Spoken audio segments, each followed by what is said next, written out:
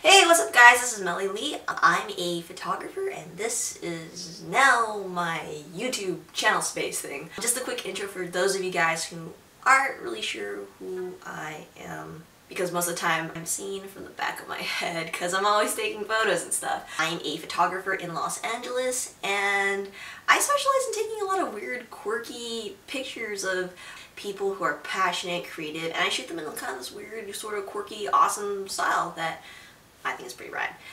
So a lot of you guys have been asking me on my blog, how do I retouch skin? And to be honest, there's a lot of different ways to retouch skin. You just gotta kind of find whatever technique or method works best for you. I'm gonna show you guys 5 different ways to edit skin, and the first tool I'm gonna talk about is really easy to use. It's called Patch Tool. So go to your toolbar, select the Patch Tool, and all you do is you look at your photo, and this is a picture of me. I have terrible skin right now, but that's okay. Everyone is flawed, but being flawed makes us beautiful. So what you do is you take your patch tool, circle the area that you don't like, or it's blemished, or there's like a pimple or some discoloration, and you drag it where all the nice, good, pretty skin is. This is a really great tool for a quick fix. I personally don't use it too often though, because the way that patch tool works is that Photoshop will take whatever area that you're dragging to, average out those pixels, and you're degrading the image every time you use it over and over. And sometimes textures and stuff don't match. The second thing you can do, which is also super easy, is the spot healing brush. Same thing as patch tool, but instead of circling, all you do is take a paintbrush and paint, click away, click, click, click, click, click. Photoshop is doing it's every area that you're swiping away at. It's just averaging out these pixels and just cloning over whatever area that needs fixed. In addition to a spot healing brush, there's also a regular healing brush, which does the same thing. Only difference is now you can hit Alt or Option, so you can actually select an area that you want to sample from. With spot healing brush, Photoshop chooses for you. The third tool you can use is the clone stamp tool. You can find it on your toolbar or hit S on your keyboard. What this tool does is you hit Alt or Option to select an area that you want to sample from, and you just directly clone whatever area that you're sampling from onto whatever place that you're going to be clicking and painting away at. Alright, fourth thing you can do, which this gets a little bit more technical, this technique is called frequency separation. It gets a little bit technical because it's not a tool that you just pick off the toolbar. What you do is first you gotta click on your background layer, then duplicate this layer twice.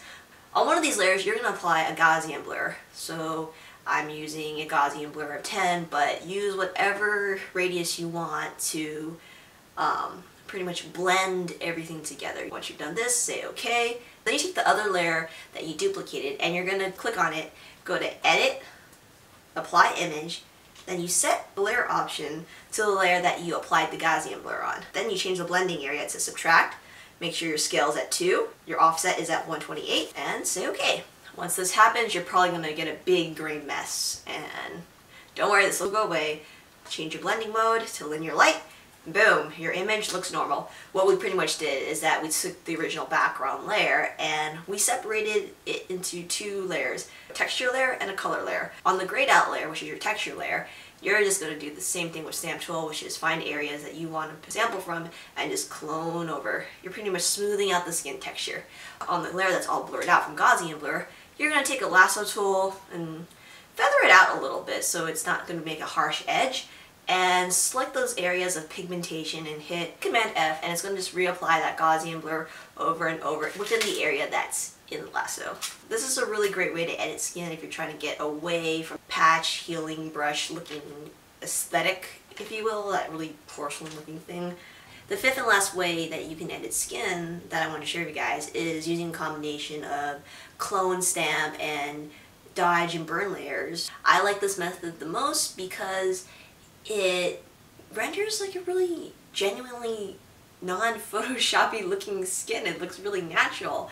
The only thing is it takes a really long time. Like I was saying, it looks really natural, and for me, my, I guess, philosophy towards how to approach retouching in Photoshop is make your subject look like they were having the best day ever. For instance, like if their hormones weren't going crazy and screwing up their skin, or they actually slept the night before so their skin looks great, or they didn't eat crap the night before so their skin, pretty much like if everything in their life was working together and that's how they would look. So to get into this method, the first thing you're going to do is you're going to take your stamp tool again and take out major things like blemishes, stray hairs, just things that can be easily cloned away. Once you're done with that, what I like to do is I like to take out all the color in the images using the hue set layer, and then I'll boost out the contrast using another curves layer. This just lets me see areas that need correction or have pigmentation. Then I'll create my burn and dodge layer using more curve adjustment layers. And all you really have to do is just create a layer, pull the curve up or down depending whether you're dodging or burning, and invert the layer mask. What you're going to do now is you're just going to paint over layers that you want to correct. So what you're going to want to do is take a paintbrush tool. I would lower the flow and feather out the edges just so things blend easier, and just paint over the darker areas just so they match the rest of their skin tones. Like I said, you do this for quite a long time. I'm just trying to remove patches of skin that might be dry, or I don't know why I'm discolored. It's okay, I'm human. We're supposed to be not perfect. So this is pretty much what you'll end up with. This is my before, and this is after. So these are my initial check layers I created with my hue set layer and my high contrast curve layer. And as you can see, I took out the areas that had pigmentation. I took off most of my blemishes and pimples. And you can see the difference when I turn off my dodge and burn layers.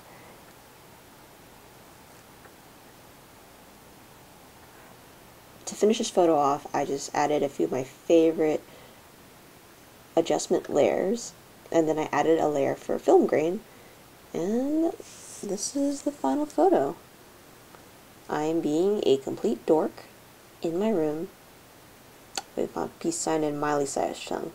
If you want to check out this photo and the results of the other editing ways, please check out my blog at blog.melly.com.